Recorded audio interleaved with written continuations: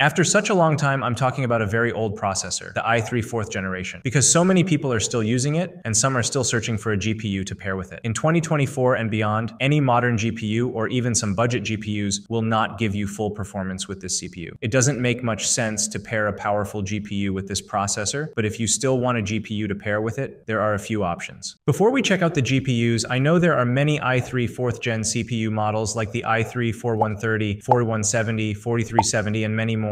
All the GPUs I recommend will work fine with these models. First, let's talk about the GTX 1050. This GPU, while old, still offers playable performance at 1080p in games with a minor bottleneck. It's a great choice if you're looking to play less demanding games or older titles at decent settings. You can find it at a very affordable price in the used market, making it a budget-friendly option for your i3 4th gen. Next up is the GTX 1050 Ti. This card is a bit more powerful than the GTX 1050 and provides decent 1080p performance with some minor bottlenecking. It's great for medium settings in more demanding games. Like the GTX 1050, it's best to look for this GPU in the used market to get the best value for your money. The RX 470 is another option that still provides decent 1080p performance.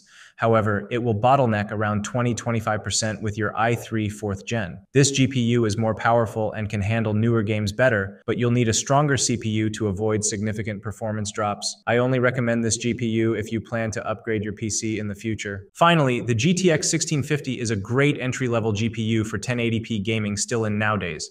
Despite being a more recent card, it's still very affordable in the used market. This GPU will bottleneck with the i3, but it allows you to play modern games at 1080p with acceptable performance. It's a good investment if you're planning to upgrade your CPU and motherboard later on. These are the GPUs that can still pair with the i3 4th gen processor, even though it's a bit old. I know this setup isn't going to give you the most amazing performance, but it's a budget-friendly way to keep your system going if you're not ready to upgrade your entire rig just yet. However, I highly recommend upgrading your processor as soon as possible because honestly, there's not much sense in pairing these GPUs with such an outdated processor. I'm sure there are other GPUs out there that could work too, so if you have any different recommendations, feel free to share them in the comments. Thanks for watching, and don't forget to check out the links in the description if you're looking to support the channel.